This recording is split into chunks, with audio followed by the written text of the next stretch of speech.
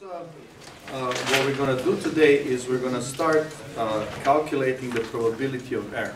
Right? That's the I guess principal performance metric in digital receivers. As you know, how does the receiver work? Receiver goes through two steps. First step is demodulation and then detection. Demodulation, it will perform the projection of the incoming signal waveform along the basis vectors, and that's process that we understand. It's always the same. It is implemented either through a correlation receiver or through a meshed filter. But then after you get these projections, then you have to make a decision, and this is the detection. And that decision can be correct, in which case you are not making an error, or decision can be incorrect, in which you are making an error, meaning that you are declaring that it has been a different symbol that has been sent than the one that has actually been sent. And the probability of making the erroneous decision is used as a principal metric of how good your receiver is behaving. It's proportional to signal-to-noise ratio, but it's not the same thing, you know, because and we'll talk about what is the difference there. So let me draw a block diagram of our starting point, and then kind of talk about how you actually calculate this probability of error. So here's what we are working with. You have a transmitter. You have your SM of T. That's one of the symbols in your symbol set that you have selected for the transmission. This gets corrupted with the noise N of T, which is additive white Gaussian noise. Then we have this demodulation that is performing, that is taking this entire signal R of T here and projecting it on the basis vectors. And then you get this vector R that contains all the coordinates. We're going to pass this R into detector, and we're going to get an estimate or decision on SM. And this, as I said, can be correct or incorrect. Now let's look at a little bit of math about what is happening along this process here. We already discussed that R is, I guess, R of T. That's the vector, this guy here, signal R of T, is going to be SM of T plus N of T, right? And we say that this can be represented as sum when k goes from 1 to n, smk times psi k of t, which is just saying that my transmitted signal is filled out of my basis signals here. That's how I actually form my transmitted signal, as a sum of the basis signals at the transmission point. But I can also understand my noise as sum k goes from 1 to n, and k times psi k of t, and then plus some n prime of t. Okay? So my noise can be decomposed as well as a linear combination of these basis vectors, but there will be some component of noise that is outside of the vector space spanned by my basic vector psi k. So this is sum when k goes from 1 to n, rk, which is this coordinate here. Let me just say rk times psi k of t, and then plus n prime of t, where this, let me just say here, n prime of t is going to be your n of t minus sum when k goes from 1 to n, and k times psi k of t. Now, let's talk about this for a brief moment, about this n prime of t. What does this represent. Let me go back to my analogy about the guy throwing a dart, right? And let's look at this in a two-dimensional space. This is psi 1 and this is psi 2. Now, this is my point Sm, right? Sm is given as Sm1 times psi 1, if I want to make these vectors, plus Sm2 times psi 2, right? It's the point in this two-dimensional space. Now, how do I determine this Sm k? It's going to be a dot product between Sm of t and psi k of t, right? That's a projection of the signal onto these basic signals. Now,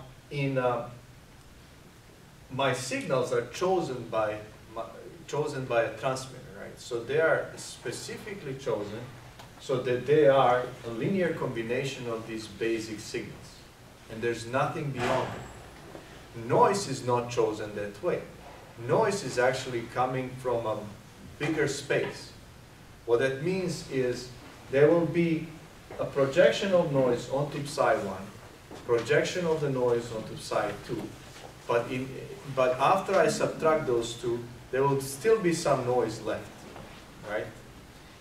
That noise is going to reside in a space that is orthogonal to the space that is spanned by psi 1 and psi 2. In other words, let's say we're in three-dimensional space. There is noise portion that will protrude this coordinate, noise that will protrude this coordinate, noise that will actually lift this out of the board, right?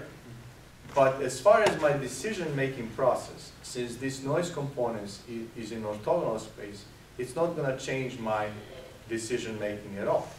Let's say my decision-making is very simple. This is let's say QPSK, and I make a decision that everything that is within this quadrant I'm going to call Sm.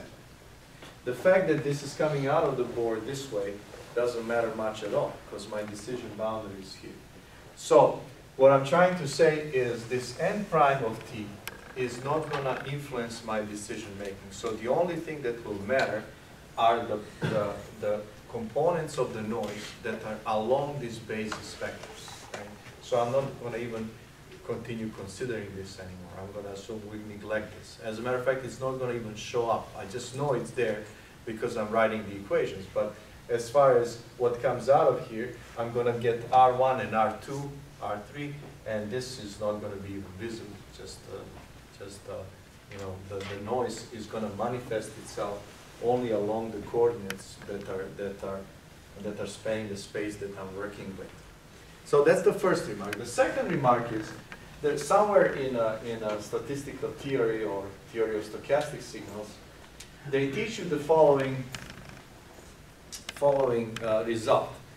If you have Gaussian noise, right, and you run that through a linear filter, which our demodulator is. Our demodulator is a matched filter, which is a linear filter. If you have a Gaussian process that goes through a linear filter, what is the result of it? Gaussian process. So you remember. So I know that this noise that comes out and corrupts this this guy here, nk of t, is essentially Gaussian process. So once I know that it's Gaussian, then how many parameters do I need to characterize Gaussian process?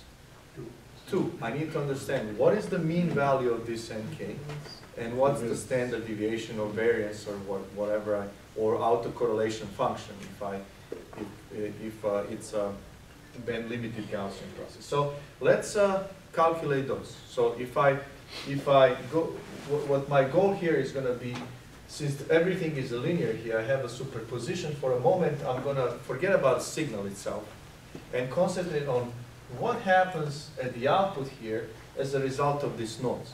And I already know that the process that is going to be at the output is going to be Gaussian as well. And what I need to determine is two parameters associated with it. One is going to be mean, and the other one is going to be variance or standard deviation. So noise at the output.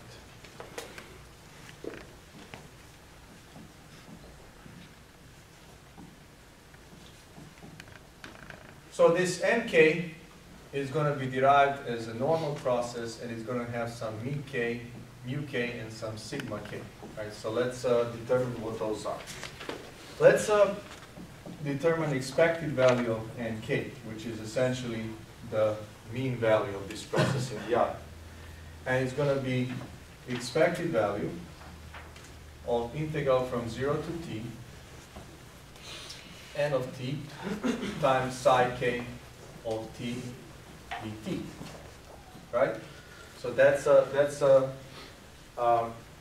what I have, right? Why? Because this, what happens in this demodulator, I'm taking a dot product with whatever is the signal and my basis vector. And so that means I'm multiplying them and integrating them over interval t. Since expected value and integration are both linear processes, I can exchange the two. And then this is a deterministic function, so it doesn't do anything to, the expected operator does not change it, so the expected operator only operates on this n of t.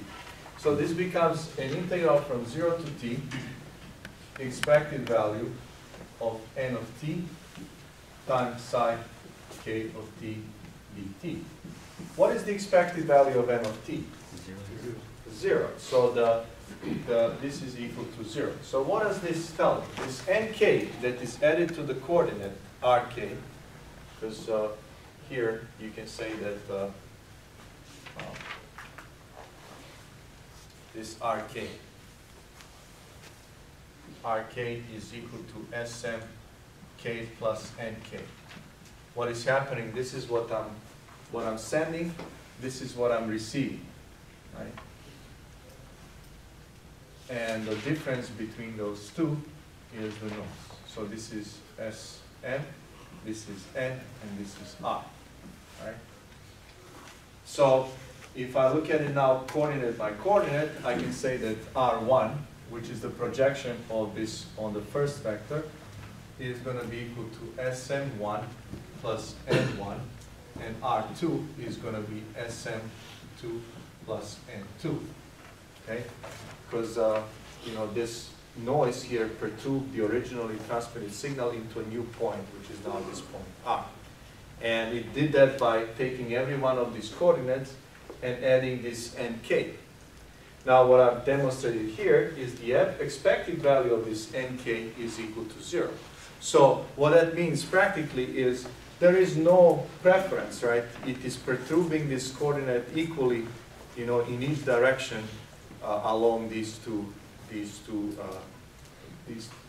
each direction about the Sm. So that's the first result. But let's take a look at the second result, and I'm going to look at the expected value of nk times nm. Right? I'm looking at the expected value of the product between these two noises that appear at the output of two of the branches of the correlating receiver. So this is equal to expected value of integral from 0 to t n of t1 times psi 1 of t1 dt1. So that's the output of the, not psi 1, psi k, right? This is the output of the k correlator. This is nk. And then I'm multiplying that by integral from 0 to t n of t2 times psi m of t2 times dt2. Right? So that's what I'm trying to determine. But again, using the same trick as before and realizing that these are linear operators, I'm going to split this into double integral 0 to t. This is t1 goes from 0 to t. t2 goes from 0 to capital T. And then expected value of n of t1, n of t2, psi k of t1, psi m of t2, d t1, d t2. What did I do? I just brought in expected value inside here, but it only operates on these random processes here, not on the basis vectors, because basis vectors are deterministic. Now, what is this? This is a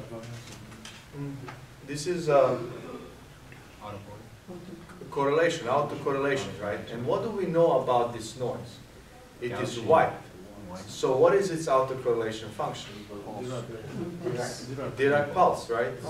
So this integral here becomes, so let me write it here, expected value of nk times nm becomes integral from 0 to t, integral from 0 to t. This is t1 goes from 0 to t, t2 goes from 0 to t, n0 over 2, delta of t1 minus t2, and then you have psi k of t times psi m of t dt1 dt2. Now this seems like a double integral, but it's not. It's a single integral that where the subintegral function only exists when t1 is equal to t2. So now I can write this as n0 over 2 that goes outside, and essentially 0 to t psi k of, this is t1, right? t1 and t2. Let's say psi k of t times psi m of t dt. Because, you know, even though this is, or I can make it t1, so t1 goes. Here's what is happening. You have a double integral where this is t1, this is t2, but the subintegral function only exists on this line where t1 is equal to t2. So integrating outside of it is always 0. So instead of this double integral, I just have an integral when t1 is equal to t2, and that means t1 in both of these, and I'm just integrating across along this line. Now let me ask you this: what is the value of this integral? It is equal to 1 if k is equal to m and is equal to 0 where k is different than m.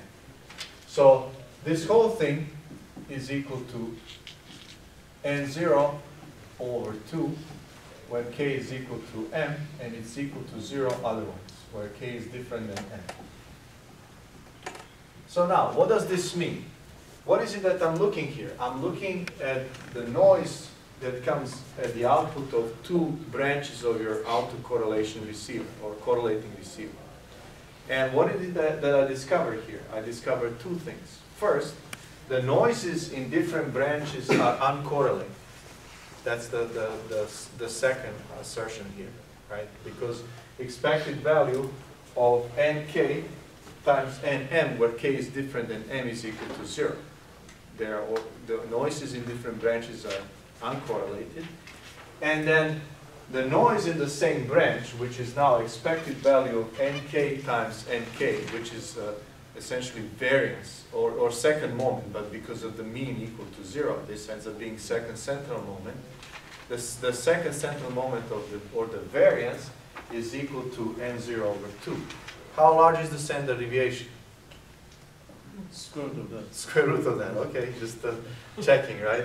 So I have discovered the following thing, that expected value of nk is equal to 0, and expected value of nk squared is equal to n0 over 2. So those are the, and then the third result that we have derived is that expected value of nk times nm is equal to 0 for k different than m. So these are all mathematical results. So what does this mean? What does this mean, you know, physically? How would I illustrate this? So that we all understand what these results actually represent. So the best, you know, one of the easiest way to do that is go back to a guy throwing a dart. Let me just kind of draw what is happening. Let's say this is the point in constellation space. This is, and I'm drawing the two-dimensional space because, you know, this is the one that we're going to have the most applications in. This is the point that I'm transmitting. So this is your SM.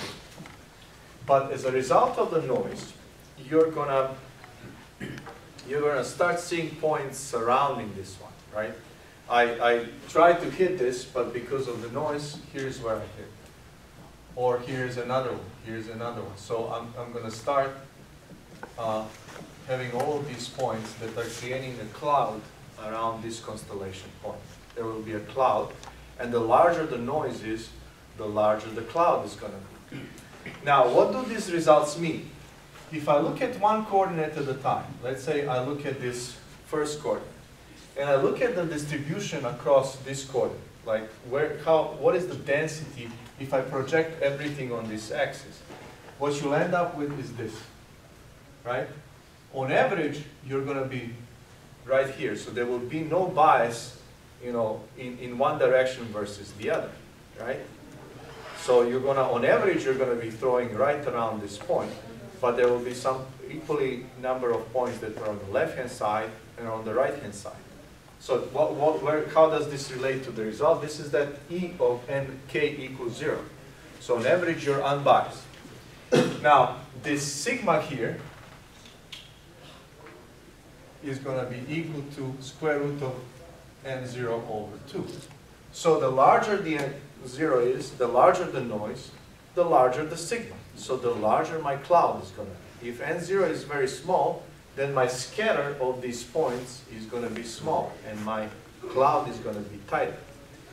Now, that's that second point.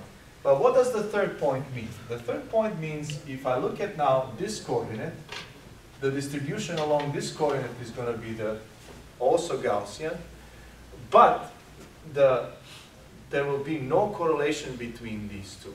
So what does that mean? That means that this cloud here is going to be, how is it going to look like? It's going to be spherical. It's going to be a ball, right?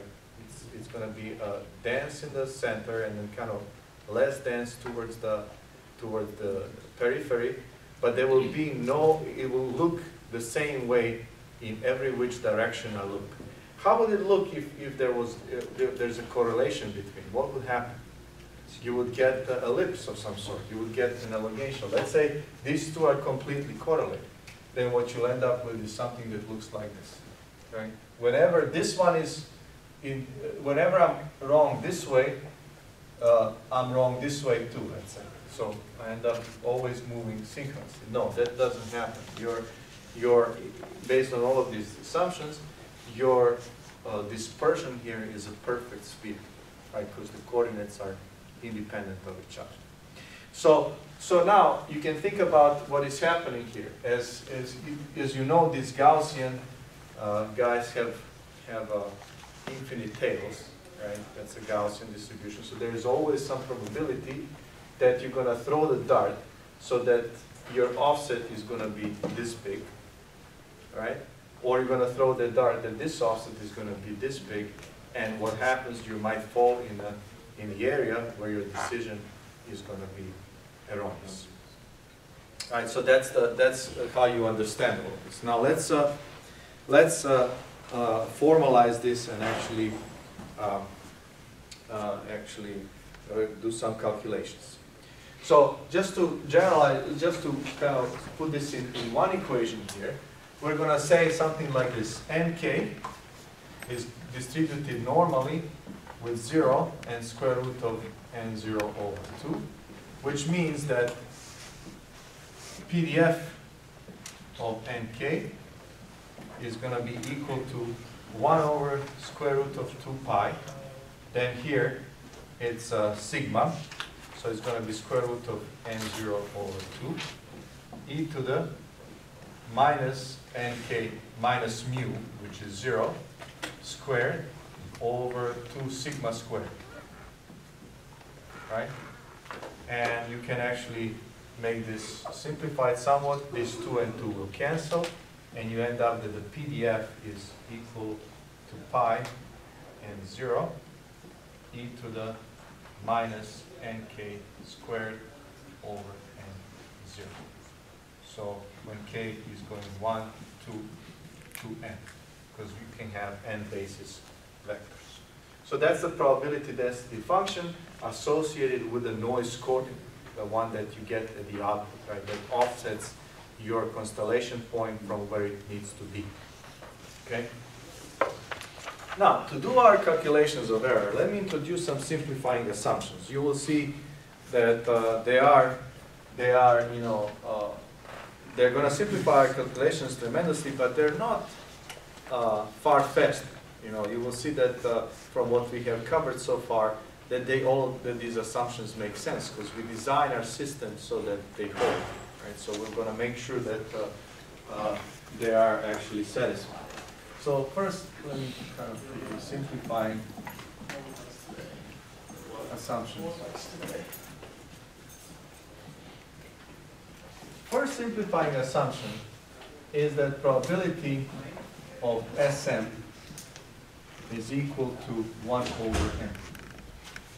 So that all of my symbols are of an equal probability. Okay? Why did I say that this is not far-fetched? Because remember, what we do through our statistical encoding, we actually make sure that that's the case. And unless our channel is somehow, I should say, specific, that it favors certain symbols over certain other ones, really this is the best signaling scenario, right? You are optimizing your capacity. So that's what we're going to assume here. And what that will do is it will allow us to simplify the decision-making process. So I guess let me put this. Symbols are equally probable or equiprobable.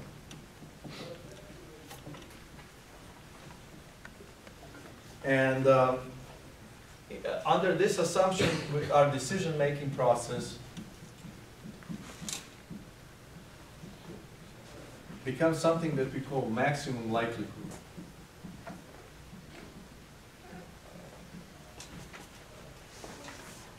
Which is the easier of the two, but we're going to restrict ourselves in this course to just maximum likelihood. So that's one assumption. The second assumption, simplifying assumption, is decision is made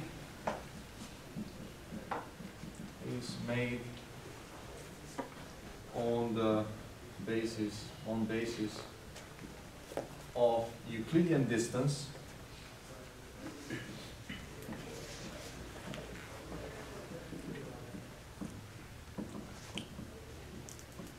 symbol by symbol.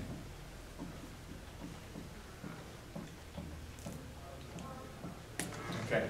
The first one that we're using Euclidean distance is the consequence of this, that all the symbols are equiprobable.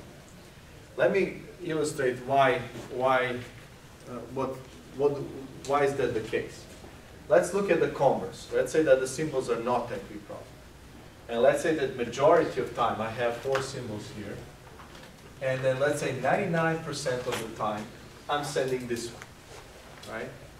So, and let's say the symbol the thing falls here, the dart falls here. If 99% of the time I'm sending this one, what would the decision be? Yeah, it is here, but I'm probably better off assuming that it's this than that this is the guy. So you see what happens in that case. Your decision boundary moves in favor of the one that is more probable, right? If I'm sending more and more, almost this one almost all the time, then my decision boundary is kind of going to be like here. And it's not until I throw it here that I say, okay, wait a minute, it's probably this one, right? It's unlikely, but it's probably that one.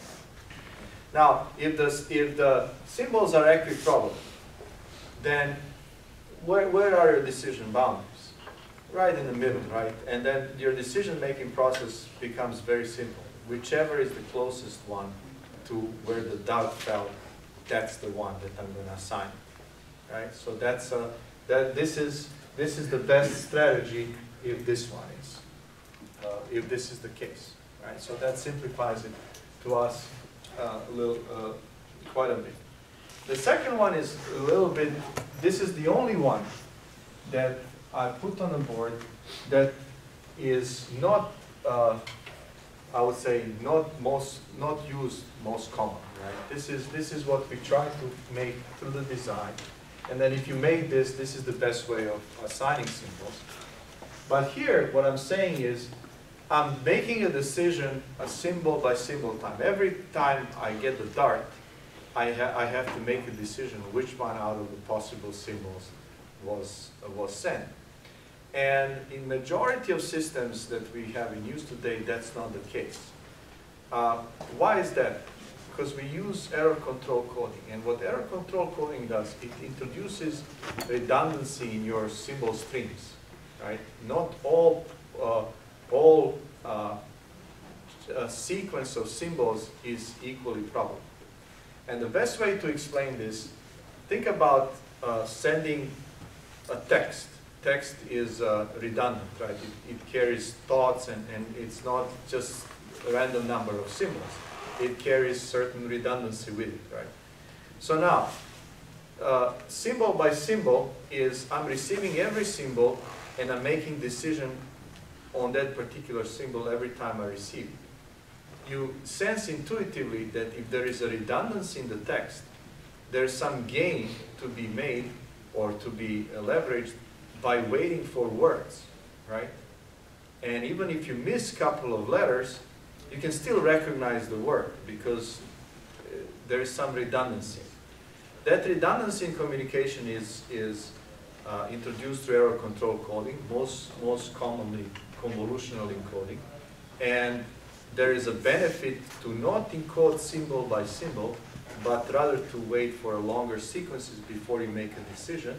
That kind of decoding is usually done through Viterbi decoder, and I'm sure you've heard of it, right? But that complicates somewhat the process, so just be aware of it, and we're going to treat it in some other courses. But since this is an introductory course, I'm going to introduce this simplifying assumption, right? And then we're going to treat this mathematically. And in terms of where does this puts us, it's pretty much looking at the worst case scenario, right? It's your raw symbol rate.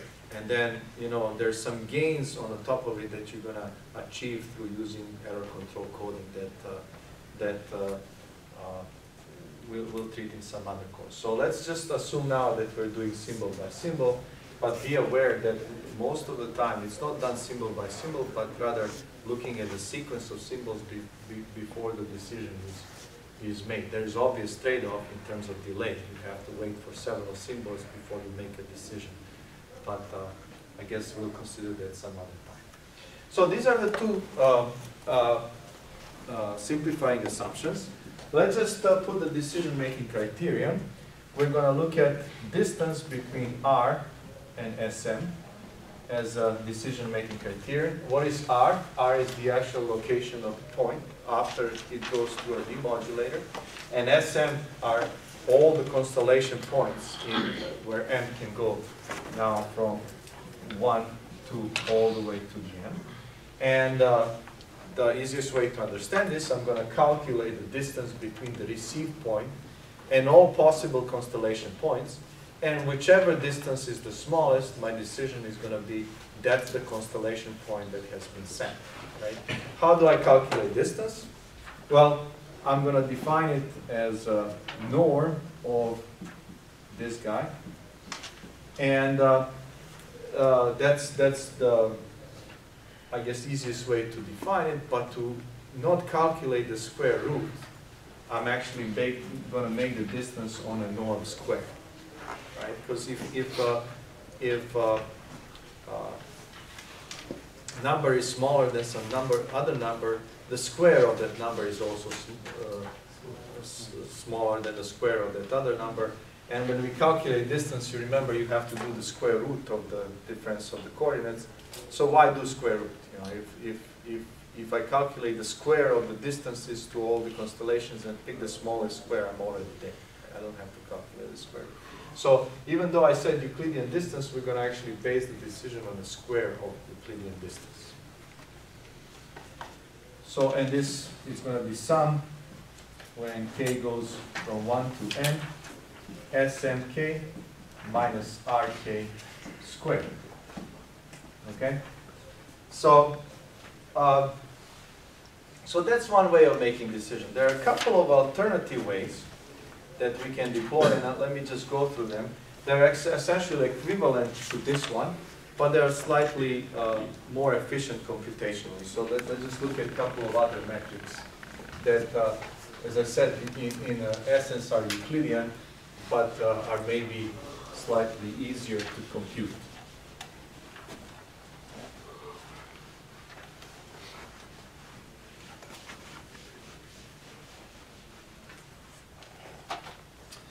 So if I look at now this d of r and sm, and I start by saying this is sum when k goes from 1 through n, smk minus rk magnitude squared.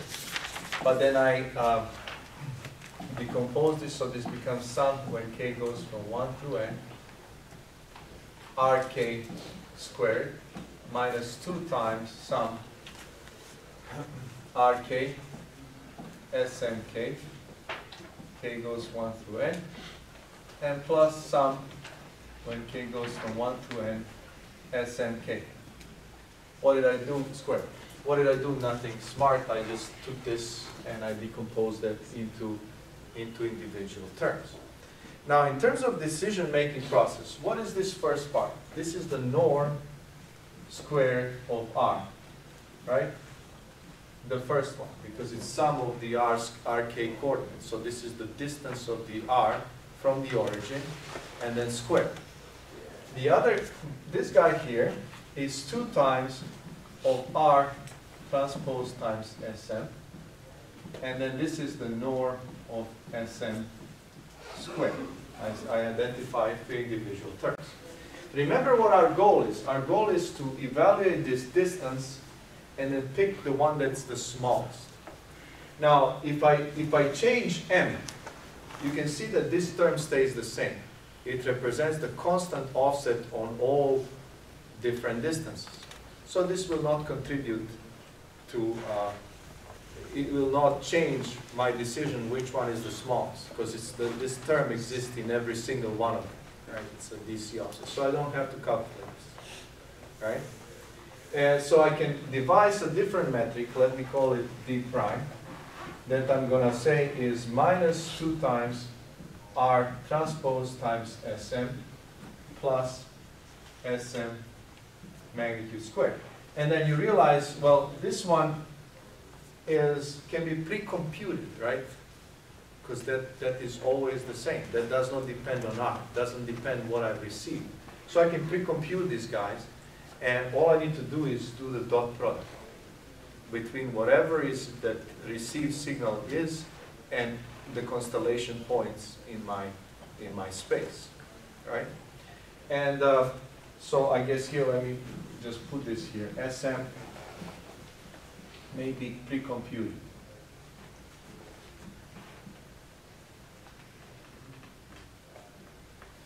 And then in case, let me define another metric, C, I guess here, of this is d prime of r and sm. Now I can define another metric C prime of r and sm that is just 2 times r transpose sm minus sm magnitude squared. So here I'm going to pick the minimum across M. So I'm going to pick the symbol that has a minimum of this, or I can pick a maximum of this, right? Across. And then the last thing that I can say, well, if norm of Sm is constant. Which modulation scheme I'm talking about here? If all of your constellation symbols have the same node. Phase shift keying, right? Because all of the phase shift keying symbols are the same. Then this is constant across all symbols. So this is PSK. Then I can introduce another, which is just R transpose times Sn. And I'm going to look at for the maximum of this.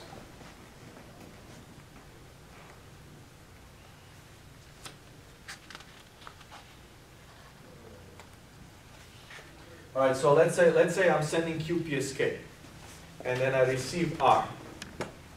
So how do I make the decision? I do 4 dot products. I take R with dot product with the first, dot product with the second, dot product with the third and fourth, and then I pick the one which is largest. Right? You follow? That's the easiest way. So dot products are very easy to do. They don't require anything but multiplication and addition. So you can really quickly decide which one out of 4 possible symbols was actually sent. Okay? Now all of these are equivalent, and I just want to point them out here. We're going to, actually, since we're doing math, we're going to stick to this one. You know, they're all equivalent to that. This is just so that you are aware that there are different ways how we can do the decision making in the actual situations to minimize the computational load on our receiver. All right, so let's move towards the goal of this whole story here. And this is calculation of the probability of error.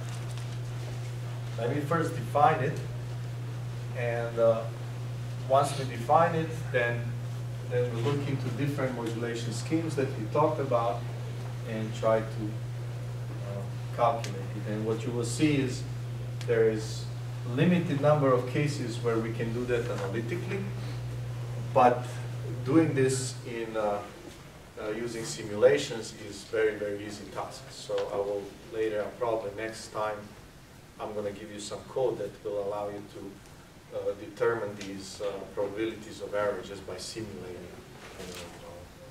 using MATLAB or similar simulation tool. Hey, Dr. Kostanic, but since we used the match filter in the beginning, why don't we just take the one that came out with the highest energy in the match filter? Okay. Think about it. What you will, right? But here's what you are having. Every signal is a mixture of your basis signals. So if I send a signal, there will be 2 outputs out of the mesh filter, each one representing a coordinate. So you cannot just pick the higher one. You're just let me just. That's a very very common point of confusion. So let's just look at what happens. This is where your R comes in, R of t, that contains your signal plus noise. Your matched or your correlating receiver will do this. Psi 1 of t, and this will do psi 2 of t. So what comes here? It's R1, R2. Okay? So they can be, one can be larger and one can be smaller, or any possible combination. But what is actually happening? This is your R, and what you're doing is you're projecting these. So this is your R1, and this is your R2. So which one is larger, which one is smaller, is not that important. What the combination of R1 and R2 gives you is the point in this constellation space. And then what we are really looking for is the closest, you know that you're not signaling with the whole space. You're signaling using the discrete points in this space, right? So you're now actually looking at which one is closer to the one that I have obtained. So you have to keep the both. both of them, right? See that? I do, but I mean, we could just do sign multiplication, plus times plus is top right, right? If this Yeah, one axis. okay, okay. But let me do this. What are you gonna do now? We could still do the same thing. The sine of psi 1 times the sine of psi 2 will give you. Sine of psi 1 is gonna be 1. Sine of psi 2 is equal to 1. So 1 times 1 is 1. So it'd be. So which one out of this constellation? Top right is plus. Top right? Yeah. Why? Why isn't it this one? Maybe it's closer to that one, right? Maybe I send actually, you see what I'm saying? Like, it doesn't have to be the top right. You know, this one will also have 1 plus 1, right? Sine of psi 1 is going to be 1, sine of psi 2 is going to be 1. But it's actually this that was sent, right? If there's more than, yeah, if there's more than 4 and 1. Well, there's more than 4. I mean, I'm just frequently drawing 4 because this gives me two-dimensional space with a minimum number, so I can draw other stuff, right, and not clutter the image. But if you have a 64 quam, then you have 16 of points in this quadrant alone. Mm-hmm. And you cannot just say, okay, it's in this quadrant, and you still have 16 possibilities, you know, where you need to decide which out of the 16 points. Mm-hmm. The product of the signs decides which quadrant, and in case of QPSK, that's sufficient because there's 1 point in each quadrant. But in higher order modulation scheme, once you decide which quadrant it is, you still have some decision making to do, and you cannot just rely on the sign. Right. Okay. So let's define probability of error. Let's see what probability of error is formally, and then we need to calculate.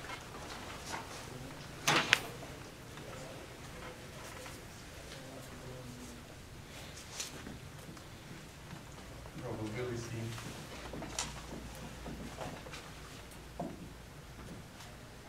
of error. So here's, and I'm gonna again work with a two-dimensional space, but make sure you generalize this at least in your mind, you know, because this is just an example. It doesn't, you know. Okay, so here's what happens. I'm sending this point at the transmitter, and what I'm receiving here is a cloud, right? It's a two-dimensional space, so the distribution across each one of these coordinates is Gaussian with zero mean and standard deviation, which is square root of n0 over 2. So now, let me consider this. Consider this probability density function. Probability density function of R given that I have sent Sn. How does this probability density function look like? What this density function tells me is what is the probability density at any given point in this two-dimensional space. And it kind of, the height of, you can think of it as a, let me do this mind experiment. Imagine that I pinch the board here and then I pull it out, right? So what does that do? It tells me that the cloud is the densest here, and then it kind of gets sparser and sparser as you move away. And a couple of things, you know, why is it the densest in the middle? Because it's unbiased, right? The expected value of nk is equal to 0. Why is it symmetric? Because I have two independent variables of one another. Noises in two branches are independent. And how fast do these skirts go into the board is dependent on the noise. If the noise is small, then I pull this out and it's very spiky, right? If the noise is large, then I just barely pull it and it's kind of leveling off in a slow manner, right? The area under the curve is always 1, right? So if it's wider, then it's how should you say, less tall, short. So that's pictorial. Let me try to write this in some equations here. Since these two coordinates are independent of each other, then their joint probability density function is going to be product of their marginal, or their individual. So it's going to be k goes from 1 to n PDF of Rk given Smk. In other words, what I'm saying here is I can see this joint probability function as the product of individual ones, where I'm looking each individual coordinate. And if I write this, this becomes product when k goes from 1 to n. I know the individual one. Individual one we just derived. It is 1 over square root of pi n 0 into the minus nk squared over n 0.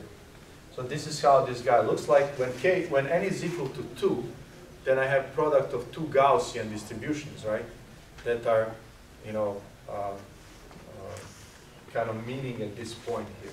One Gaussian is across this coordinate, and the other one is this coordinate.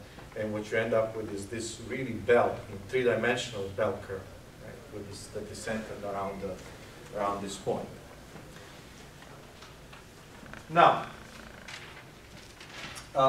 so what happens here is every one of these points, let's call this Sm, to every one of these points, I can partition this entire two-dimensional space, or in general case, n-dimensional space, into two regions. Let me do it this way. And I'm going to call this region Rm, and the rest of it I'm going to call Rm complement. So how is my decision-making process working? If my point falls within the Rm, I'm going to make the decision that it was Sm that was sent. Okay? And if the point falls within RMC, I'm going to make the decision that it was not Sm that was sent. So what is my probability of error? It's going to be probability that the dart falls within this region given this probability density function. So it's going to be volume underneath this surface that is outside of Rm. Right, because the volume, what is the total volume underneath this surface? It's equal to 1. And volume underneath this surface that is within the decision boundary, that's probability of making a correct mistake, a correct decision, right? Probability of making a mistake is going to be the volume underneath this surface that is in a complement of the decision boundary. So, probability of error, given that Sm is sent, is going to be integral over Rm complement of PDF of R given Sm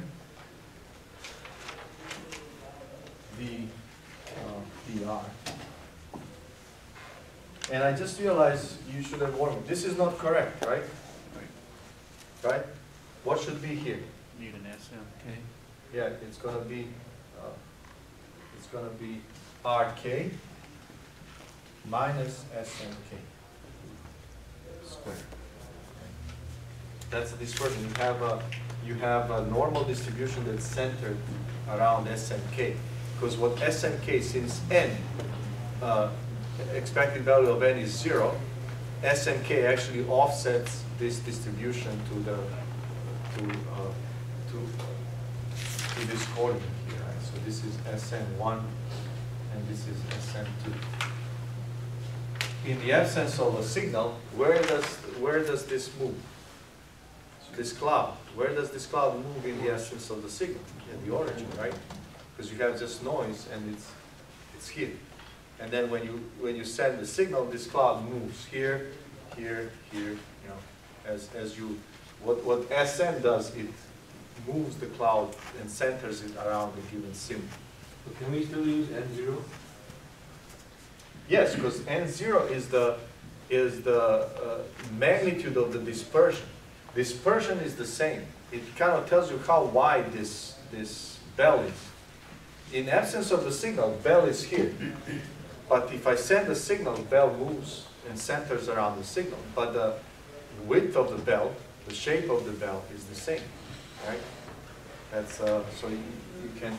So now, what is the probability of error? Probability is I look at this bell and I calculate what is the volume outside, because I know I'm signaling here, and if, let's say, if my N0 is so small, this is a very narrow, so I'm never making a mistake. But if my signal is, my noise is large, N0 is large, then there's bleeding of this sort of probability into regions that are complementary to your decision-making boundary. So that's where you're going to be making mistakes, making errors. And probability of error given SM is the integral over complement of your decision boundary over this PDF. But that's just sending SM. The average probability of making error, average probability of error,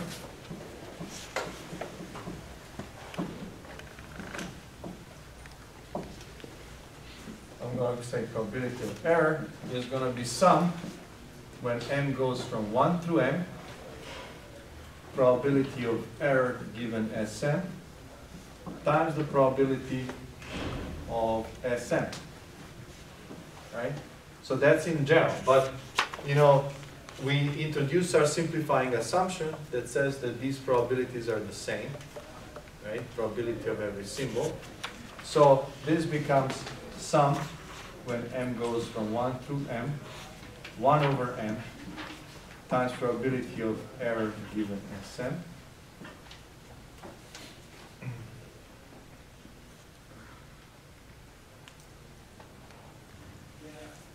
So this is 1 over m, sum, when m goes, little m, sorry, m goes from 1 to capital M, integral Rmc PDF of R given Sm dr. Now, in some cases, these are the same, so then you end up, like in the case of QPSK, there is no reason to assume that the probability of error for this one is any different than probability of error this one, probability of, but in some cases, these are not the same, so we could read it this way. And a lot of times, we can actually, this is the definition of probability of error. A lot of times it is actually easier to calculate it this way.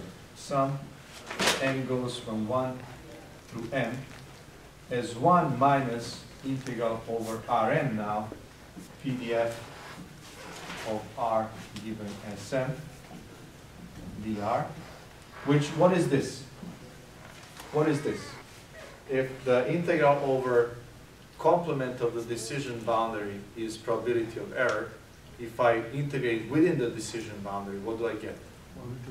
Probability of success of a correct decision. So 1 minus that gives me probability of error. So it's the same, but a lot of times the shape of the decision-making boundary makes it easier maybe to integrate either this way or that way. So we're going to be using either one of them, whichever one is more convenient from the integration standpoint. So at this point, we're done, right? That's it, right? That's what we need to calculate, right?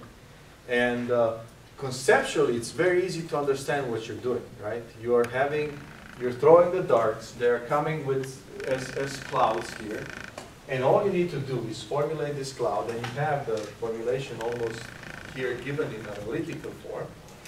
And what I need to do is go through my constellation and carefully integrate this, evaluate these integrals. In this day and age, this is a relatively easy task, because we love to integrate. You know, if we can do it analytically, it's fine. If we can do it numerically, it's fine too, because integration is a very stable process, right? We don't think twice about integrating something, or most of the time, integrating something numerically, because it's relatively easy to do. But what you will find out, even though conceptually it's very easy to do, you know, we can do that analytically in just few examples.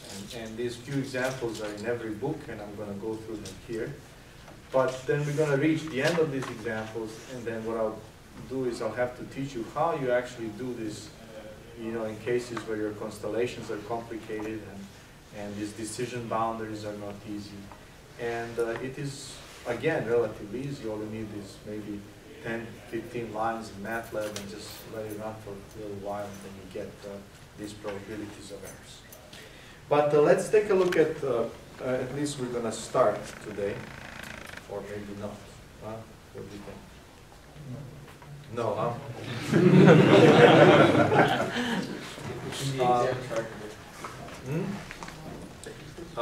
Okay, so let's stop here. So what we have next time is a review, right?